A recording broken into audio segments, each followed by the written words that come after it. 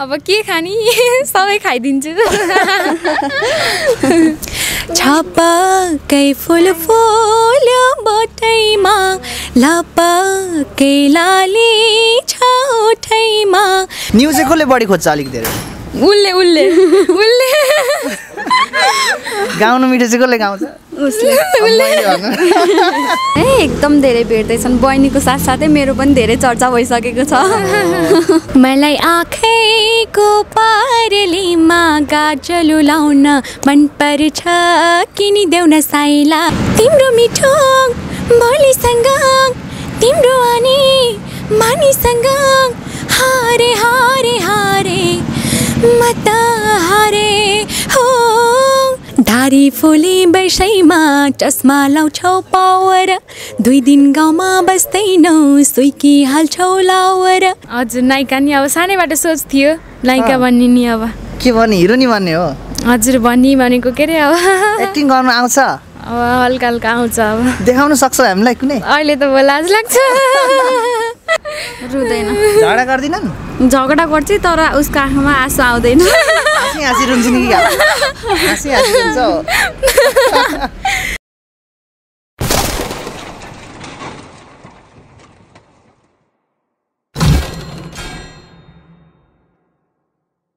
नमस्कार दर्शकबिनहरू तपाईहरु हेर्दै हुनुहुन्छ स्मार्ट नेपाल र म भास्कर उपस्थित भएको छु आज पनि हामी पोखरामा छौं पोखरामा शर्मिला समीक्षा त्यसैगरी हामीसँग सानो बुनुको नाम के अरे अन्जिता छिन् एकदम आजभोलि तपाईहरुले नि एकदमै धेरै रुचाउनु भएको नव बाल गायिका हुन् समीक्षा आउनुस् तिनै जनालाई स्वागत गर्नेछौं आज रमाइलो कुराकानी हुनेछ स्वागत छ तिनै जनालाई धन्यवाद सानो तिमीलाई स्वागत छ धन्यवाद नमस्कार नमस्कार समीक्षा के छ आजभोलि केमा व्यस्त हो अब यस्तै व्यस्त हुने अब यस्तै व्यस्त है यति मजाले बोल्छौ तिम्रो बोली सुन्दै कस्तो मिठासले भरिएको बोली छ के खान्छौ र अब के खानी सबै खाइदिन्छु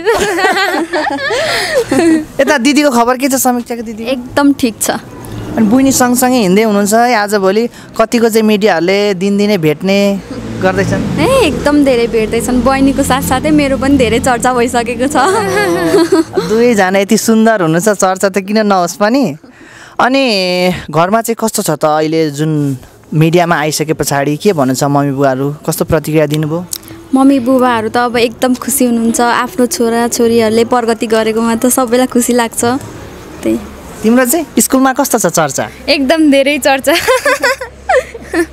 भविष्यमा के गर्ने हो गायिका नै हुने कि अरू पनि प्लान थियो पहिला गायिका नै हुने थियो पहिल्यैदेखि प्लान है हजुर अब अलिकति अब पुरानो कुराहरू गरौँ ठ्याक्कै यो भाइरल हुने बेला चाहिँ कसरी जुरेको अब खै अब 905 मा गीत गाएँ अब गाएपछि अब समीक्षा अधिकारी त भयो अब नाम त अब कतिपयले अब चिन्नु भयो होला कतिपयले नचिन्नु भयो होला हैन अब अनि त्यसपछि अब के भन्नु कति हाँसेको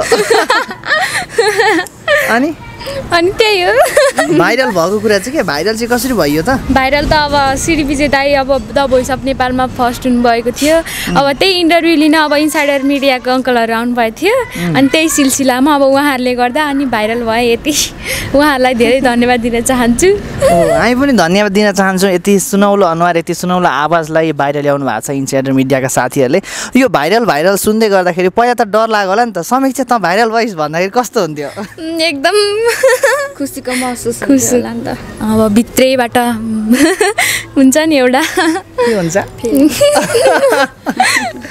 साह्रो मजाले हाँस्छौ अब बुनुले एउटा गीत सुनाइहाल्ने छिन् होला कुन गीत सुनाउने ल छपक्कै फुलफुलीबाट थोरै आउँछ झपकै फुल फुल बोटैमा लपकै लाली छौठैमा ढुङ्गाको माला लगाउँछु घाँटीमा तिम्रै माया सजाउँछु देब्रे छातीमा तिम्रै माया सजाउँछु देब्रे छातीमा थ्याङ्क यू वाउ कति सुमधुर आवाज भित्र मन मस्तिष्क तरङ्गित गराइन्छ तिम्रो आवाजले दिदी बुइनी है बुइनी चाहिँ अग्ली जस्तो देखिन्छ साँच्चीकै हो कि होइन बुट लगाइन्छ नि भन्छ तिमी नै अग्ली छौ नि है म नै अग्ली बुट लगाउँदा पनि अग्ली कतिको झगडा कतिको पर्छ घरमा एकदम धेरै नि त हिजो कोबारेर यस्तो बनाइदिन्छ हात पनि हो र हो दिदी के कुरामा झगडा पर्छ दिदी बहिनीको खासमा त्यतिकै खै कुनै किन कहाँबाट कुरा निस्किन्छ कहाँबाट मिल्छौँ कहाँबाट के गर्छौँ चितर्ने गरिने हो त धेरै मिडियामा आएको थियो टिभीमा पनि झगडा हुन्छ अरे टिभी हेर्ने कुरामा पनि होइन एकदम धेरै लुच्छा छोडी अलिक छुच्ची छ कि क्या हो छैन को छुच्ची छ दुईजना लापा खेलेर देखाउनुपर्छ क्या को छुच्ची छ न्युज चाहिँ कसले बढी खोज्छ अलिक धेरै उसले गाउनु मिठो चाहिँ कसले गाउँछ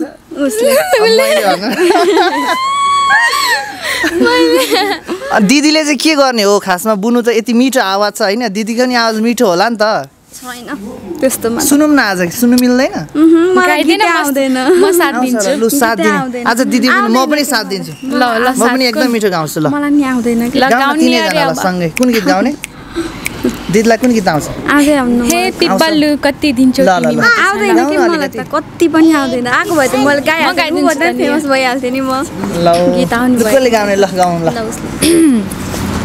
म अर्को गीत गाइदिन्छु है ओके ओके तिम्रो मिठो बोलीसँग तिम्रो आनी मानिसँग हारे हारे हारे म त हारे हो हारे हारे हारे म त हारे थ्याङ्क यू यो तिम्रो भोइस नेचुरल नै यस्तो हो कि कुनै सङ्गीत सिकेको पनि थियो कुनै बेला केही पनि सिके छैन सानैदेखि गाउँथ्यो बुनुले कति उमेर हुँदादेखि गाउन थालेको अब 7-8 वर्षबाट 7-8 वर्षबाट गायो हजुर जस नाइना भन्नु ल गाए पछाडि चाहिँ अलिकति बाहिर आयो है हजुर अब कहाँ जाने के छ प्लान तिम्रो अब पुरै तिमीलाई नेपाली भाषी जहाँ जहाँ हुनुहुन्छ सबैले चिनिसके कहाँ के गर्ने भन्ने योजना छ अब त्यही ठुली गायिका बनेर अब देशमा चिनिने विचार छ अब यो ठुलो गायिका बन्नमा कसको चाहिँ आशा राखेको छौ कसले चाहिँ सहयोग गर्नुहुन्छ भन्ने छ तिमीलाई अब सुरुमा त मेरो बसन्त अङ्कल नै हुनुहुन्छ होइन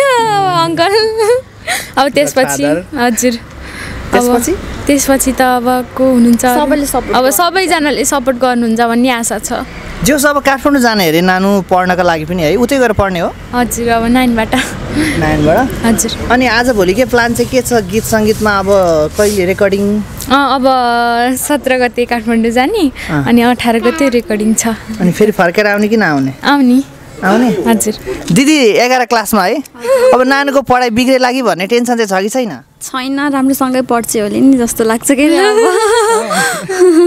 राम्रोसँग पढ्ने हो नानु हजुर पढ्ने हो नि अब हो हजुर अब एसएलसी एसई दिइसके पछाडि सङ्गीतै पढ्ने हो कि यता तिम्रो अब पढाइ सँगसँगै अब गीत सङ्गीत पनि सँगै दुईटै सँगसँगै लाने हो हजुर पढाइ पनि नछोड्ने गीत सङ्गीत पनि नछोड्ने यति राम्री प्यारी बुइनी अब काठमाडौँ जाँदैछिन् दिदीलाई कस्तो महसुस हुँदैछ त अनि मलाई त कस्तो महसुस हुने हो अब ऊ राम्रो मान्छे बनिदियो भने त्यसै खुसी भइहाल्यो नि झगडा गर्न पाइन्न नि त अब म उहाँ भेट्न जान्छु कि नि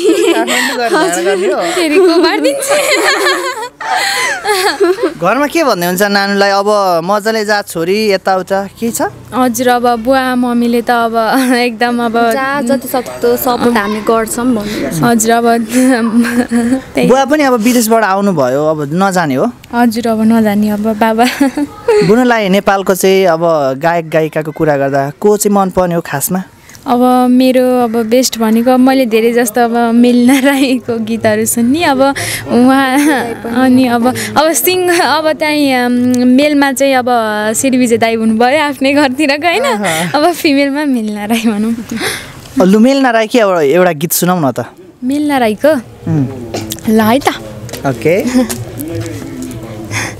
धारी फुली बैसैमा चस्मा लाउँछौ पावर 2 दिन गाउँमा बस्दैनौ सुइकी हाल्छौ लावर धारी फुली बैसैमा चस्मा लाउँछौ पावर 2 दिन गाउँमा बस्दैनौ सुइकी हाल्छौ लावर 3 वर्षमा 1 महिना नि गाउँमा नआउने क्यारे होला यस्तासँग माया पलाउने भैगो तिमीसँग पिरिम नलाउने 3 वर्षमा 1 महिना नि गाउँमा नआउने क्यारे होला यस्तासँग माया पलाउने भैगो तिमीसँग पिरिम नलाउने भैगो तिमीसँग पिरिम नलाउने।